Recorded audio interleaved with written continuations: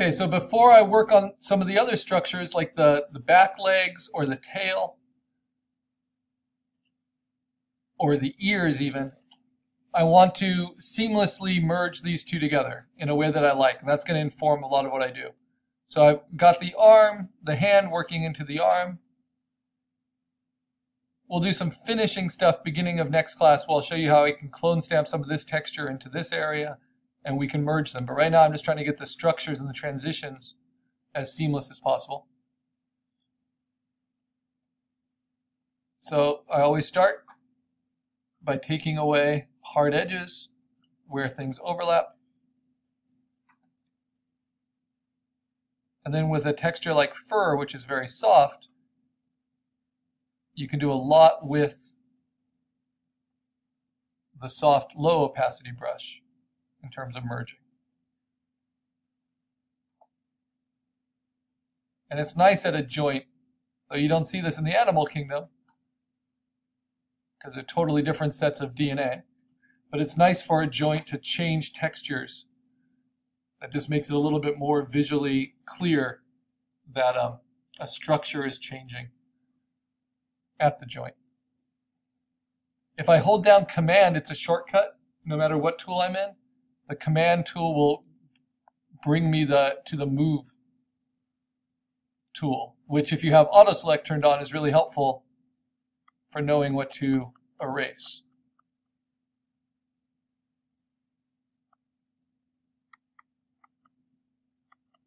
First get rid of that hard edge, and then I can start blending more and more. I want a lot of these spikes to show. And you want them to blend, but you don't want it to soften focus that you otherwise want to keep.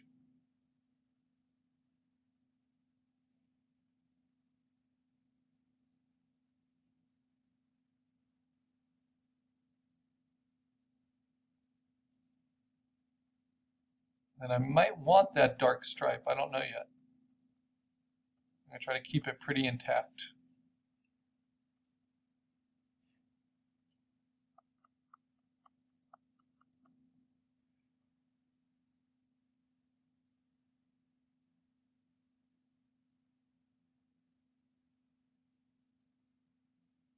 I like that neck. This color I'm going to deaden a little bit where I can.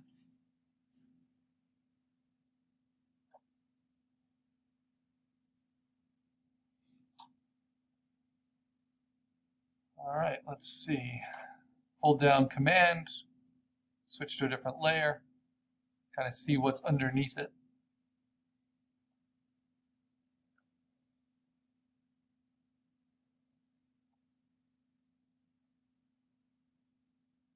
That other reference isn't doing me a whole lot of good. That's okay. Sometimes that's the way it is.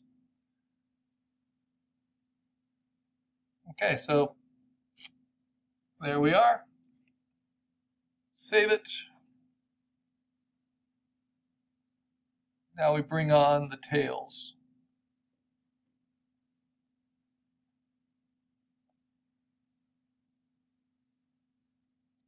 But even before that, well, maybe that will be part of it. Let's see. Depends what we've got.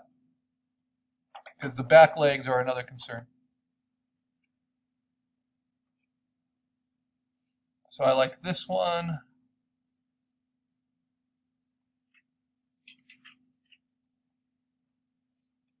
Let's see. This is the one I was thinking.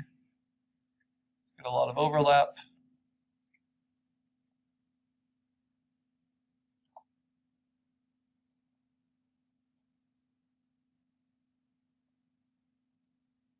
Duplicate it, turn that off.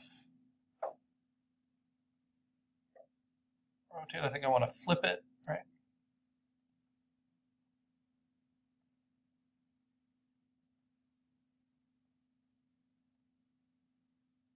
Pull it a little bit bigger.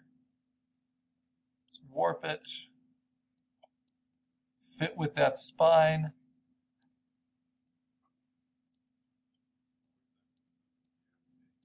Yeah, as we're working on it, the working file type is always PSD. I'm not going to worry about the tip of that tail yet. Just trying to get that spine to kind of line up. That leg's not really in the right position.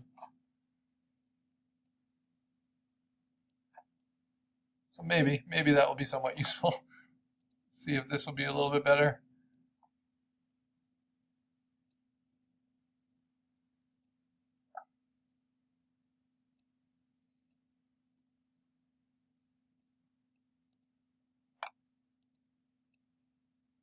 It's hard to even see what it is with all of the background around it.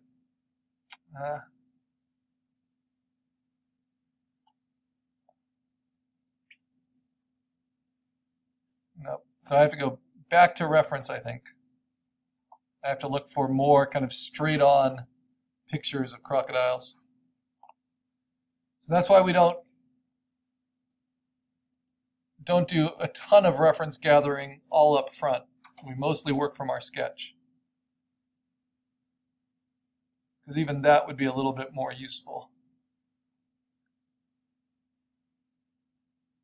And you build from the most important parts, the focal points of the creature, you build from there.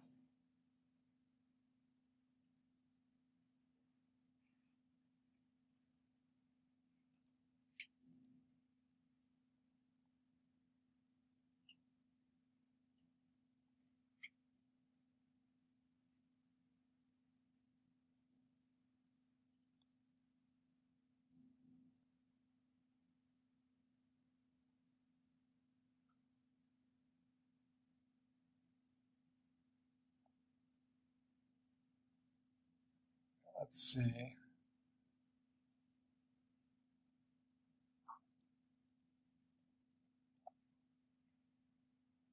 There's also caiman I could try. This looks promising. I know that bottom foot's missing. Just gives me an opportunity to put in a different kind of foot. Like another bear. So this one I just think is a little too out of focus. Yeah, absolutely. It's a shame. But I don't blame the photographer. That was happening. So this looks pretty good. This could be useful. It's a little too from the side, to remind myself. Yeah.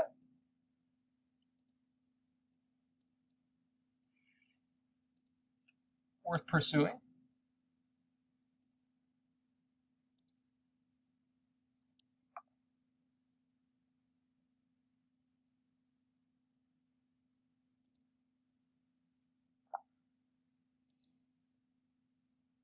So this PX here, this new site, has a lot of animal reference.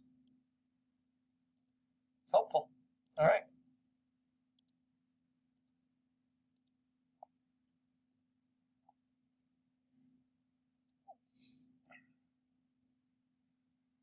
So basically the lesson there is don't kill yourself to use reference that's problematic. Instead, find different reference.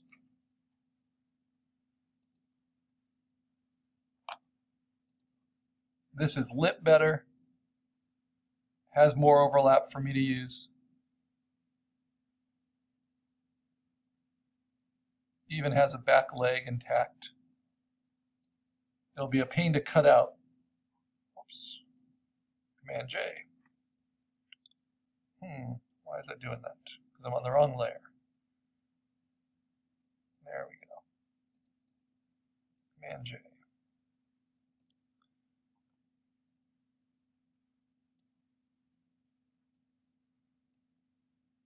Now I'm going to move it up here, and then I'm going to take my different groups, my head group, which I can collapse, my torso group, select them together, and move them. Select by group. So you can get a lot of trouble if you're not understanding how to organize your layers. And start to see how these might work together. And that gives me a lot of room for a spinal ridge too. Yeah, I like it. Okay, so what do I do?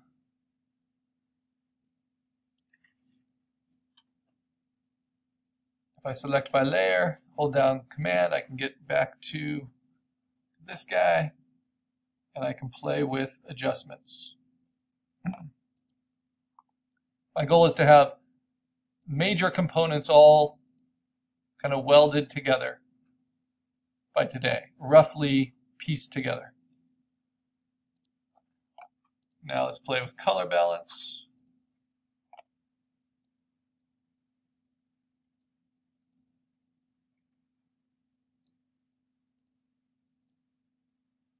Let's keep the highlights pretty red.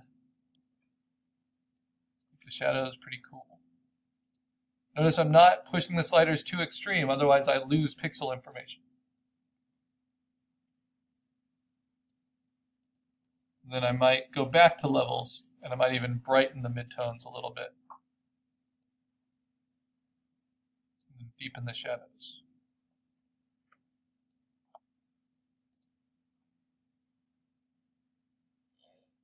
Okay, then let's throw in the weird thing.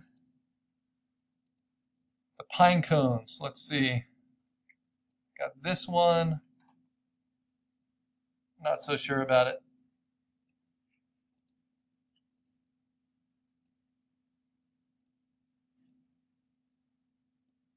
Not quite the right angle.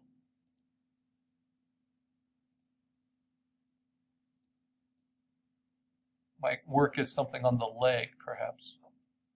But it also has its shadows are a little bit too dark. Let's bring in something else.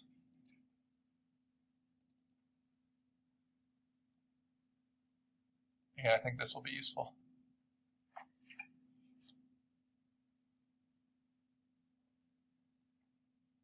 When something's just huge like that, just zoom out so you can see the transform corners.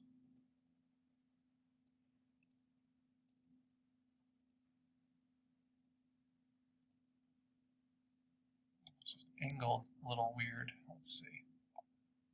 It's better. Yeah, cool. Now the problem is this has almost no color, so I get to show you something kind of cool. I'm going to very loosely cut it out, lots of overlap because I want all those spikes. Duplicate it, turn off the layer behind. And you see how this has almost no color to it? So I go to Image Adjustment, and I go to Hue Saturation, and I can click Colorize.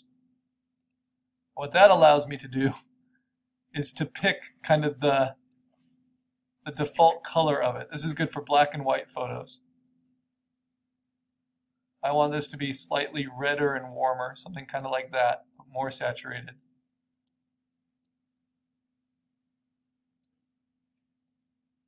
Maybe a little darker. But the problem is it's all just one color. So I'll show you what I'll do. I'll find that. That's good. Now I'm going to select it, select the empty space around it, select the inverse, go back to the smart layer, duplicate it again, turn the smart layer off, and then layer the colorized version on top of it at about a 50% opacity. And then I will merge those two together, selecting those two layers. Going to Layer, Merge Layers, the shortcut is Command E. So now I have something that's a little bit more colorful than it was before, right? Because I need some color in order to be able to merge it and work with it. With some color, then I can go to Color Balance, and I can push the highlights towards the warm and the red, and I can push the shadows just a little bit towards the blue. And maybe the midtones a little bit towards the magenta. And I can give it a little bit more visual depth. I don't love how dark those shadows are, but I can work with it. So I might go to Levels and Limit.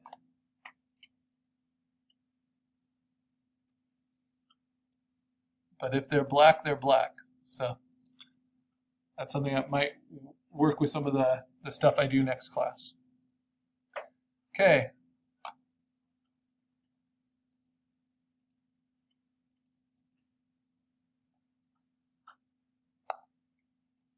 So I've got all my component parts